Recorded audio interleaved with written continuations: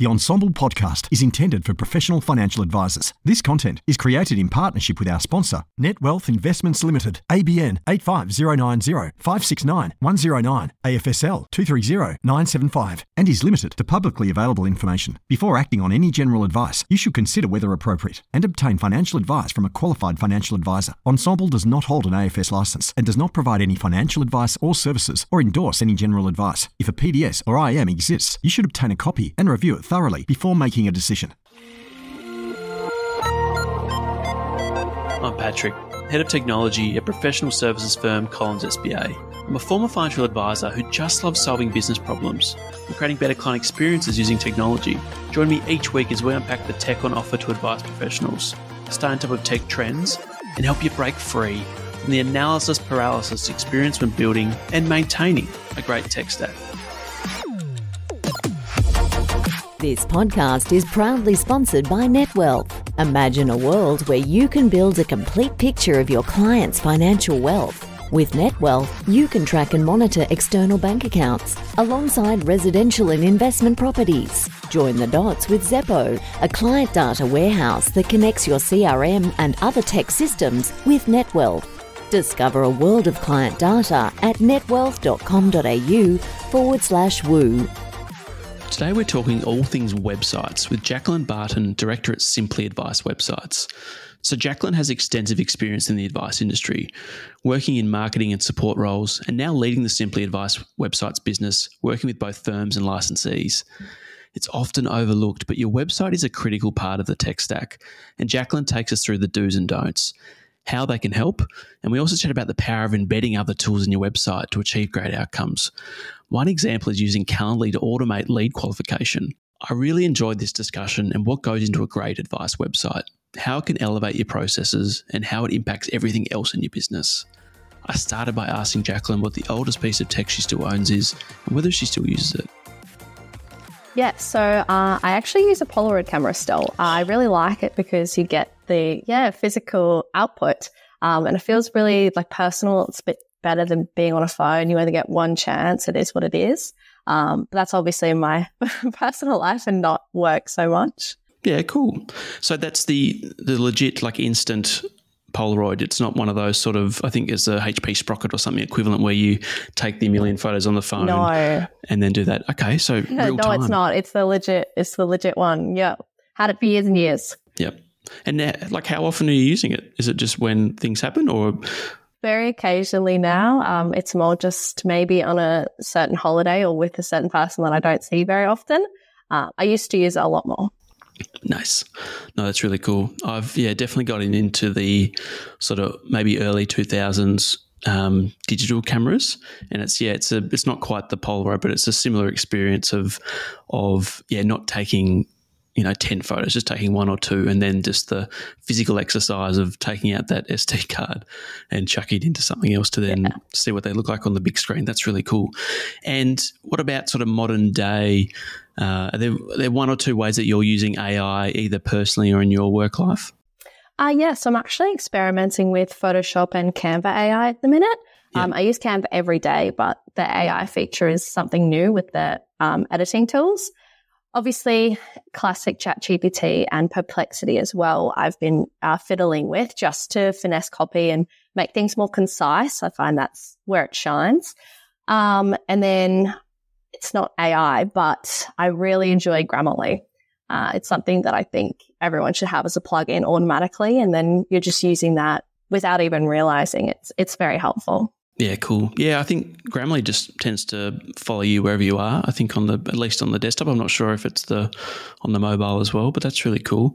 And what was that tool you mentioned? Is it Perplexity? I haven't heard of that before. What does that do? Yeah, Perplexity is just like ChatGPT. It's just another one. Another one. Cool. And is that maybe spitting out more sort of, I guess, friendlier copy than you're sort of wanting, or is that just sort of trying to get multiple opinions or from that perspective when it comes to using multiple AI tools to get what you need? I'm finding it in conjunction with ChatGPT is helpful because it will pull different things than what you just relying on one. But I also really like Perplexity as a way to rephrase things. I find it does a better job than Canva does, than ChatGPT does. Okay, cool. Awesome. So I guess, getting into Simply Advice websites, I'm really excited for today's discussion. But I guess before we do that, do you mind sort of taking us through your origin story, Jacqueline, and then how you've got into this, and then maybe why financial planning or financial professionals?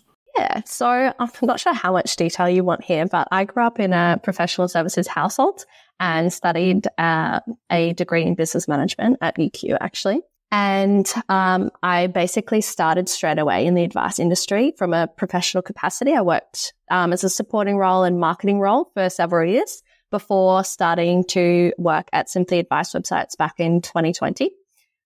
So in that role, I ran and managed all day-to-day tasks and projects. And then now I lead the business in partnership with several other key people. One of those names, you would know Patrick Flynn, who actually featured on the podcast a few years ago, and who founded the business. And we work really close together, and he collaborates on a few key projects here and there. But in terms of staying with financial advice, I really enjoy getting to see the gaps in the difference between delivery and to the client and what capacity the advisors have. And I've found it very rewarding to invest in continuous improvement. Cool. So maybe going beyond the website, is that what you're sort of alluding to there from a continuous improvement perspective? Well, yes. We have a very strong belief that a website is far more than mere brochureware, and you can really use it to enhance all elements of your process. It's not just a lead generation tool. It should be supporting your existing clients as well. And by working with exclusively financial advisors, we get to really deep dive into the uniqueness of that industry's problems, but then also apply that across all of our sites. And each new build gets to bring in all the benefits from what we've previously learned, and solving individual problems as a whole, I find very satisfying as well. No, that's really cool. And it's really sort of great to hear that, as you said, sort of going beyond that brochure, and it feels like a lot of websites are tailored to those, prospective clients. So people that aren't even clients of the business. And so that's really sort of comforting to hear. I mean, have you got any examples of how you would use it to support the existing clients of a business? Yes. So there's a huge amount of ways we can do that. Something that we like to ask ourselves is how can we save time, not just for the advisor, but for the client? So for example, we really enjoy embedding Calendly into our websites. You can do that in the call to action button, but you can also do that for repeat meetings. So for example, your discovery meeting, you send the client a link to a specific advisor's page for that specific meeting type, and it's got their integrated Calendly page seamlessly within the site. But then you've also got a pre-discover questionnaire as well that we can embed within the site. So it all just presents really nicely. The confirmation page is also shown within the site. And it just feels like a very seamless process for that client. It's also very tailored because we pull that specific advisor's profile and bio, and also the company's contact details onto that one page. Yeah.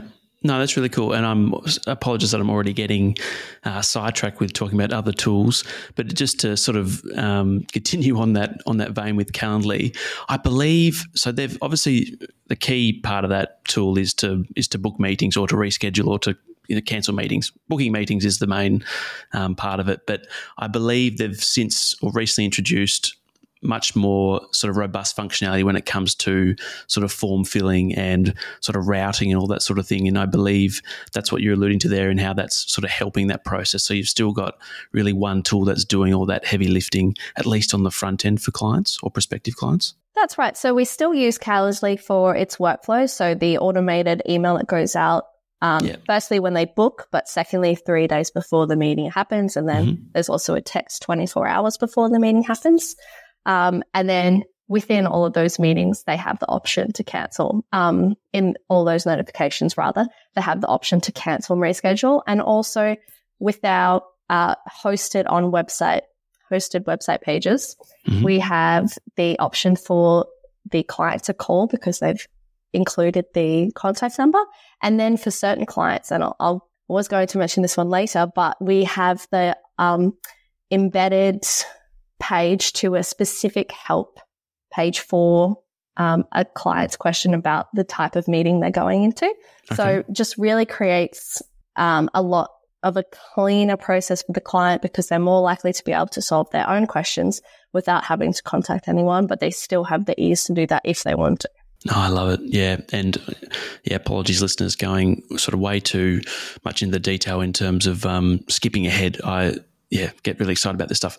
And I'm sure you do too, Jacqueline. So I guess if we step back a little bit, generally, what is your approach to a great advice website? Like, what are the key elements, apart from a robust sort of calendar or scheduling tool, the key elements that every website should include, and what should firms be thinking about? Yeah, so there's a couple of different ways to break this down. Firstly, what makes a good website, and then secondly, what makes a good advice website, I suppose. So we start with a very strong foundation that every designer would do, which is looks good, runs smooth, is secure, mobile friendly, navigable, all of the obvious expectations. But in terms of an advice website specifically, that's where we really apply the principle of it's more than brochure, and it's a very powerful piece of tech. What's really important in this industry specifically is building trust and being referable. And our core package ensures that you have not only the bare minimum from a designer perspective, but also the bare minimum from an advisor perspective. So you're compliant, you've got smart forms, you've got a clear call to action. But then on top of that, we can go even further and best practice really all out. The sky's the limit. Not only do we do Calendly integrations, but also Google reviews, testimonials from clients with videos. We really recommend, where possible, for our advisors to take team photos and office photos as well, to create that sense of this is where we are and you know us, and that really helps to enhance that trust element as well. We also support lead magnets, calculators, the list goes on. Ultimately, if you want it, we can probably, or if you have a problem, we can probably solve it through your website. And it also kind of comes back to that idea of do it once and do it right. We can start with a really strong foundation, and then as your process grows, or you're sort of finding actually maybe this is a bit of a problem for us, we can readjust and help your website grow based on what you're observing over time. You don't have to do everything right away, but starting with a really strong foundation, you're far better equipped to make those enhancements over time. And in terms of where to start and approach that website build, there's a few things to consider. So one is you want to know what you're about.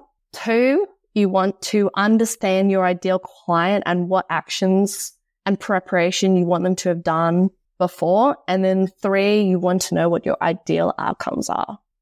So jumping back into knowing what you're about, you need to understand what it is that you're actually doing. You can't just rock up, right? And then your ideal client, you need to understand what you want them to know before a meeting, what you want them to have thought about, what you want them to have read, provide all of that. And you want to make that as seamless and easy for them to do to save all parties time. And then in terms of your ideal outcomes, you want to consider maybe you want to be amazing at SEO. Maybe you want to strengthen your referral opportunities through custom landing pages for referral partners. Maybe you want to demonstrate that you're a leading expert in the industry through really fantastic and unique content. There's a lot of different things. It's based on what you specifically want to do. And then ultimately, we can help you through all of those things as well if you're not sure. But basically just consider what could help your business from a 24/7 salesman is sort of a way to think about your website, because it's always there, it's always running. No, I love it. I think you've really sort of opened my eyes there in terms of, like, at the bare minimum, this sort of website activity or engaging someone like yourselves, it's a clarity exercise, isn't it? Like, you need to have all the foundations in the business at least sort of sort it out first before you think about putting that out to the world, rather than say, website's old, needs a bit of a refresh. Let's engage, Simply Advice websites to do that. Like, you need to do a lot of the groundwork first. And I assume you would help businesses sort of work that out as well. Like, I assume there's a lot of sort of consulting that goes into that prior. Would that be the case? Yeah, that's right. It really depends on the client case itself. Sometimes what we love doing actually is working directly with the copywriter, because they really get that core messaging idea direct from the advisor's head, and then we bring that to life for them. But in many cases, the advisor wants to do it themselves, or they have something that's existing that's all right. But yes, we do have that consultative approach at first and really step them through what they'll need to do. As part of our process, we provide a very clear checklist of everything and what to consider. We obviously want them to start with the strongest base they can. There's also obviously flexibility. If that advisor is too pressed for time, it can be easier to just use what's pretty good 80% of the way there. And then post-launch, we can go back and edit that copy, or they can themselves. It's a very user-friendly platform for them. There's also what we call a soft launch versus a hard launch. And a soft launch is making the website live without advertising it, whereas a hard launch is, oh my goodness, we've done this, go check out the website. And that soft launch option can be really good if the advisor isn't 100% there with the copy, but it's pretty darn good. And it's definitely an improvement from what they had before. Love it. No, that's really great. And then maybe one example would be you would start with the foundations, as you alluded to before, the bare minimum, so you're building trust. And then maybe a month or two after, you could maybe add the shiny calculators or even the Calendly stuff, for example. That's right. Absolutely. And it, like I said before, it is really built for that opportunity to grow. Yep. Perfect. And would you say that you're working with a lot of existing firms where they're trying to give the website a refresh or trying to rethink it entirely, or maybe newer advice practices? There's a lot of advisors going out on their own, trying to start their own thing, or is it a real mixed bag? Yeah, so it's actually interesting. When, like a few years ago, when we first really started to identify the websites that advisors had were just not hitting the mark, maybe they weren't even they didn't even exist. Whereas nowadays it's more, most websites are okay. They exist for one, and they don't have anything horrific on it. It's more so now about going that extra mile. Maybe some of the websites don't look as modern. That's definitely an easy one to improve on, but really getting into that process and efficiency is kind of what I'm most passionate about, and I think really helps set our advice clients apart. There is a lot of things behind the scenes that many of our clients wouldn't even know that we do, but there's also some very obvious things. Just a simple example would be we have a very centralized section for any compliance and legal and contact information. So all you do is update, say, your FSG in that one spot, and it'll populate across the whole website. Same with your general advice warning or your complaints policy, your contact number. You get the idea. But it's a very, very user-friendly platform. Yep. No, that makes a lot of sense. Like in terms of the, oh no, the FSG is now been updated and we need to update the 1,000,001 places where it lives in terms of that link. That makes a lot of sense. So doing it once and then it just pushes to everywhere. Is that what you're sort of alluding to there? Yeah, that's right. And from a process perspective, it's a lot easier because when the advisor is contacting their client, they provide the link itself. So that link is always up to date. They've got that centralized important information page with all of the legal documents at once. So it doesn't matter when if you had sent a client a few years ago, you would have sent it as a PDF, and then you'd have to resend that all the time. Whereas now, if you're utilizing that website page, you've got it up to date all the time. So it's really good. Love it. That's such a quick thing that I guess most people probably wouldn't appreciate until they need to do that. So I think that's great. I guess just on that, like in terms of, improving firms and making their lives easier, could you maybe share like a success story where there's a website that you've you've developed it and you've significantly improved a firm's business, or maybe just a particular project that you're maybe the most proud of? Yeah, for sure. We've got one small example, and then I'll go into a whole project example. So it kind of goes back to what's your problem, and we can probably find a solution to your website. So this client came to us with the problem of we have too many leads and we need to filter through them quicker, and we need to make sure that their ideal client is going through, but the other clients are probably being triaged at. So what we did was we created a custom form where the prospective client selected either I've been referred by an existing client or I'm brand new. If they've been referred by an existing client, they go straight, after a couple of questions, they go straight to book a meeting direct with an advisor at that firm. Whereas if they select I'm brand new, they're asked a lot more questions, and some of those questions even eliminate them as an option. So they're asked to self-categorize into, am I a retiree? Am I an executive, etc.? And if they're none of those options, they will probably just stop answering the form. And that really has helped this firm not only increase their processes, but also really increase the quality of their leads. In terms of a whole project success that's really stood out to me, we've been working with one particular client for several years now. And what I love about working with them is they're always so open to improvements. And they've always got the mindset of what can we do better. So we've gone absolutely to town on their website. They've got just about everything under the sun. For example, Google reviews, they have 3 lead magnets custom made to their specific ideal clients. They've got team and office photos and videos. They've got embedded customer survey forms, which are tailored specifically, such as pre-discover meetings, pre-review meetings. They've got a custom discovery presentation. They do ongoing marketing and social media support. They post blogs that are tailored to their services each week.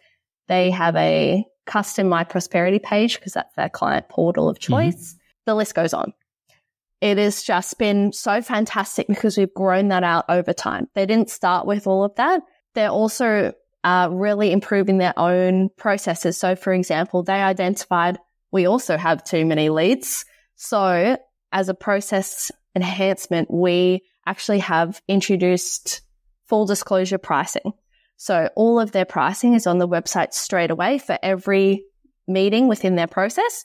So there's no price shock with clients. They charge for their discovery meeting up front. The client is more than happy to pay that because they understand that there's such a legitimate and credible and trusting brand to work with. And that client is very passionate about making sure that their client experience is at the max level. And that really comes through with their site. No, I love it. There's so much to unpack there. I think just starting with that automated lead qualification, like that would just be, obviously it's a great problem to have, like too many leads, but in terms of automatically screening them out, and advisors or whoever's picking up the phone for the first meeting or the first call has the confidence that prospective client, in that example, has been referred by someone else. So you've obviously got that sort of warm connection already. But you just know, or you have a much more confidence when you're calling these clients or putting time in your diary that it's going to be something that's come through, they're vetted for you, not having to go through that manual process of trying to work out, are they suitable for the business, and are you suitable for them as a client as well? So that's really compelling. And as I said, great problem to have. That's exactly right. And in the option with they haven't been referred and they're brand new, instead of being directed to a booking page, they are given a notification that within 3 business days, they will be called. And then they'll go through that additional vetting process before they meet with the advisor as well. So there's another layer there to really protect the advisor's time. So in that example, you're not actually screening people out. It's really a lead prioritization flow. Well, depending on how the prospect answers the questions, they might filter themselves out when they hit those roadblocks of, I actually don't fit into any of these categories. Yeah. No, but that's perfect. But what you're saying there is it's not binary. Like it can go, there's more than two branches or more than a yes, no. That's really, really cool. Right. Absolutely. Yes. Really cool. And then that other example too of having your pricing on your website, I think that's really compelling. Just for clients or prospective clients to have that confidence of this is what I'm going to be charged or this is the fee range. I think that's incredibly powerful. And yeah, it's just that sort of, radical candor and that sort of incredible transparency that a lot of us sort of want these days, and charging up front as well. So that's really compelling. And I believe as well on your website, because I know there's going to be listeners going, jeepers, like what do these websites look like? How do I get inspiration from this? I believe you've got a sort of portfolios page where you've got a lot of the projects or clients that you've worked with and their websites there ready to sort of scour through. Yes, absolutely. So we've got a bit of an explanation on most of our client builds, and then we've got some client quotes as well. So straight from the horse's mouth as to how well we are to work with, which is a really great. And, honestly, like we like to teach what we preach. What's that saying? Practice what we preach. Yeah, exactly. And show, the testimonials as a source of legitimacy as well. Love it. No, that's great. And then I guess maybe, switching it up a little bit in terms of we've got these people that are scouring your website, they're viewing this, portfolio of really sort of shining star websites, and then they're probably trying to do it themselves. So maybe let's talk about maybe the common mistakes that financial planning firms make and what can they do to avoid them? Maybe just a few examples. So there's a couple of ways to answer this one as well, I guess. Interestingly, and take it with a grain of salt, what we notice most of the time is the problem statement that has really initiated a client coming to us for a new website is because their existing partner isn't the right fit. Most of the time, this is because that partner doesn't understand the industry specifically. It's not easy enough for the client themselves to update anything on the website, or the website is now completely out of date because no one's updated any plugins or anything, and it's just verging on unusable. So I guess that's a common thing that we see. Obviously, when you're coming to us with a whole new brand, you're getting to start with a clean, fresh slate, which is really exciting and therefore not a problem for you. Some of the other things that we see, and maybe these are a bit smaller, but not having a clear or consistent call to action or using very vague messaging. It's not targeted. You've got stock imagery. You're also really just building it for leads rather than existing clients. And we've already talked about that element as well. And overarchingly, it's your website exists, but it doesn't solve any problems.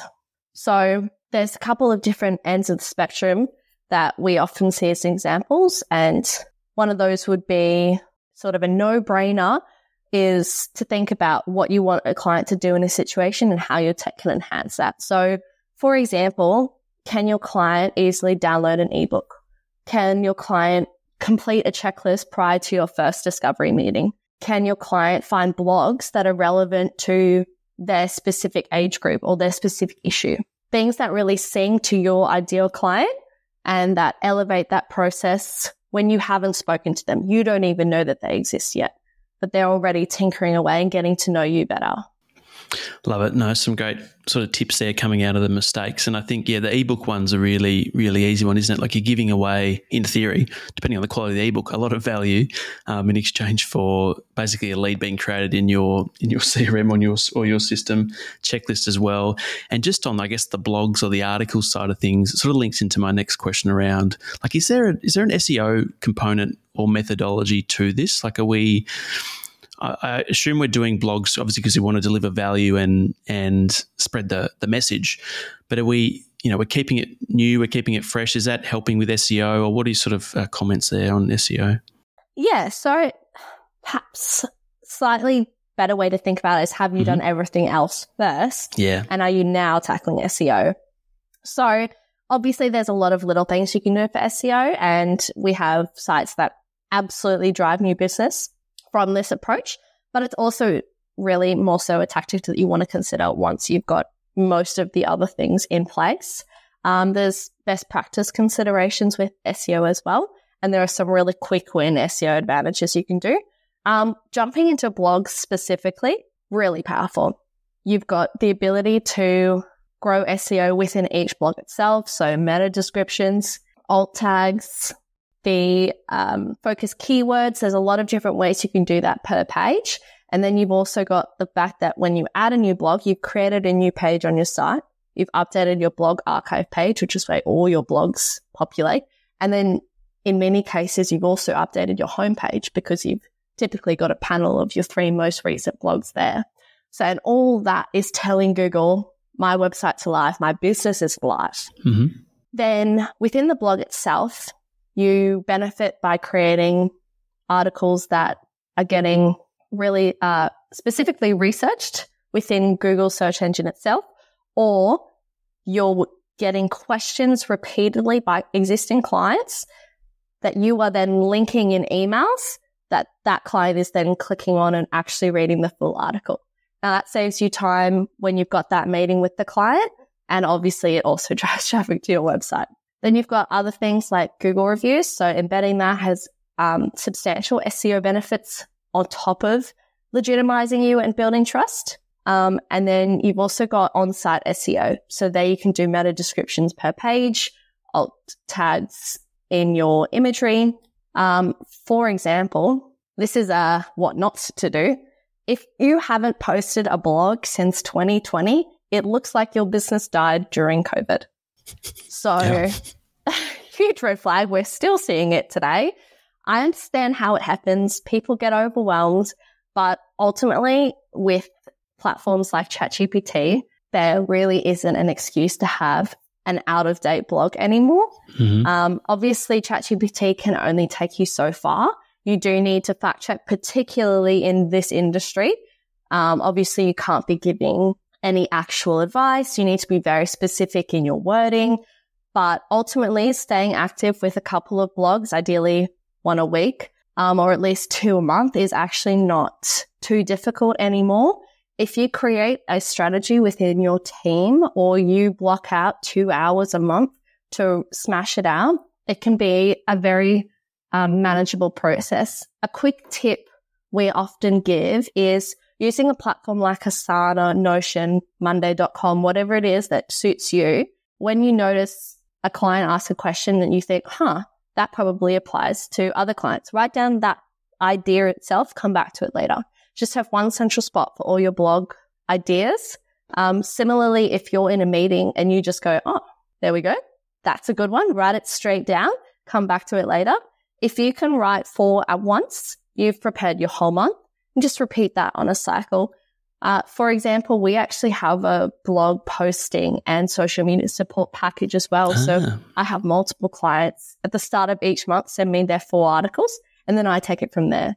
To go even further, you can actually create an automated MailChimp campaign, which collects all the posts that were posted from the month before and then sends it out in one clean round-up email to all your subscribers.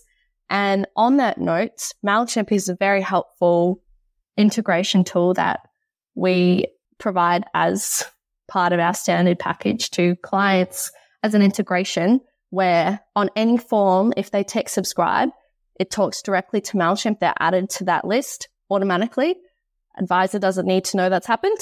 And that then talks back to that automation campaign if the client has set that up. And then nothing is done by the client. It just happens and their clients reap the rewards. Wow. No, some incredible tips there. That's really great, Jacqueline. And I think just, picking up on how even just like linking your blog posts to clients or prospective clients in emails, I think that's a really easy way to just show, hey, this website is up to date. This is what we're talking about. And it is relevant. Like clearly it's relevant if you're sending that to clients, which is a great barometer for whether it's actually worth doing or worth writing about on the website. And couldn't agree more about just blocking out time to do this. And even things too, like if you're, most businesses are using, say, Teams or some sort of meeting transcription tool. If you're going through maybe 3 or 4 meetings you've had during the week and picking out what came up frequently, whether it's news or particular strategies based on time of year, for example, tax planning in sort of May, June, really easy to just get 2 or 3 paragraphs. There's probably another question. What would you say is minimum article length if you're writing a blog? Just a quick one for you. Well, firstly, absolutely spot on. Chatting with your colleagues is a really helpful way to get not only more ideas, but depth within each topic. But in terms of the length of article itself, typically 600 to 1,000 words is considered good. Okay. 600 is on the lighter end. 1,000, you're getting that deeper dive.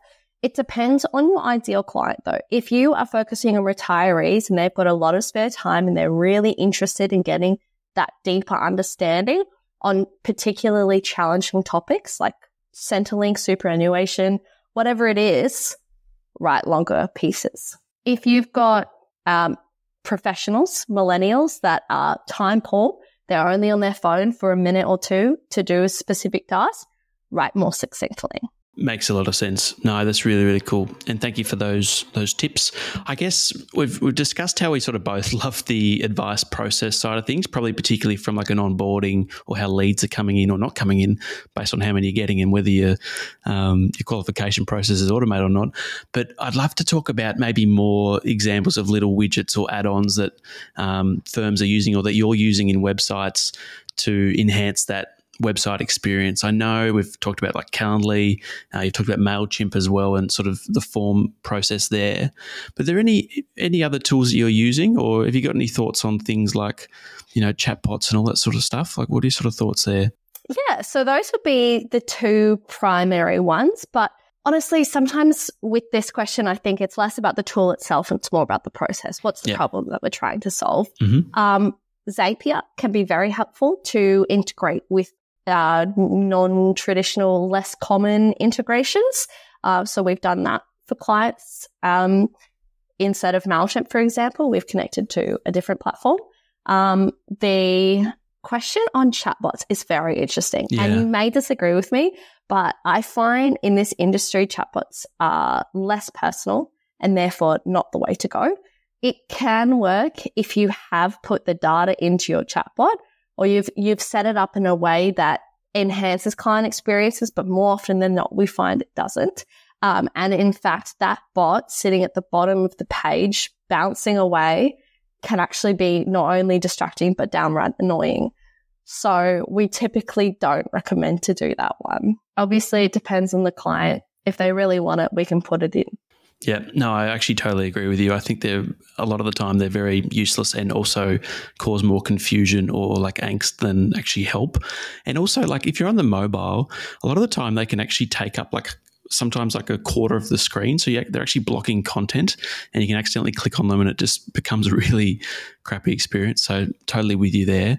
I think just another one that I might point out is we've recently embedded like a Stripe pricing table on our website. So I was sort of picking up before that we're talking about pricing, but that was like really, really easy. Like you just set up the pricing table in Stripe, just like any sort of, when you sign up to even like a tool like Zapier or any sort of tech like Calendly, they've always got that table of, individuals, teams and enterprise, etc. Similar to that in terms of maybe packages or one-off, just one-off fees or subscriptions, but generate that pricing table, copy the embed code, and then straight in the website, and it's there, and it inherits your, a bit like Calendly too, inherits your color scheme as well, which is really cool. So, yeah, tech and tools on websites, I love it. Yeah, you're right. There's some considerations with doing that kind of embed. For instance, iframes, you don't get like basically any customization whatsoever. Mm-hmm. There's a few different platforms that you can embed that maybe create, less of a seamless feel. No hate whatsoever, but Astute Wheel and Advisor Ratings are examples. You can't really make it look like it belongs within the website the same way you can when you're building something in the website directly. Yep. So an example would be calculators. You've got the option to bring that in from a provider, pay an ongoing subscription, or you can build it directly into the website, have it for life, and customize exactly how you need. So it's something to consider on a case-by-case basis. What suits the advisor? What's the budget? What's the long-term goal? But there is obviously a time and place for those integrations for sure. And yeah, it just depends. Yep. No, totally with you. And yeah, I sort of brushed over the calculators part, but I think that can be really valuable for actually doing the back of the envelope calculation to basically have a more meaningful first conversation with an advisor or someone. Do you have any examples of those sort of calculator tools that are out there that can be embedded onto websites? Yes. So Equate would be an example. Okay. There's actually, and this is no longer a provider, but we have a client who has multiple custom built calculators. And once someone submits that, they're actually entered into a nurture campaign. So that's an automated lead campaign facilitated through MailChimp, and that will just run. And that's a really effective way of not only giving them more value, but obviously they've entered the lead pool.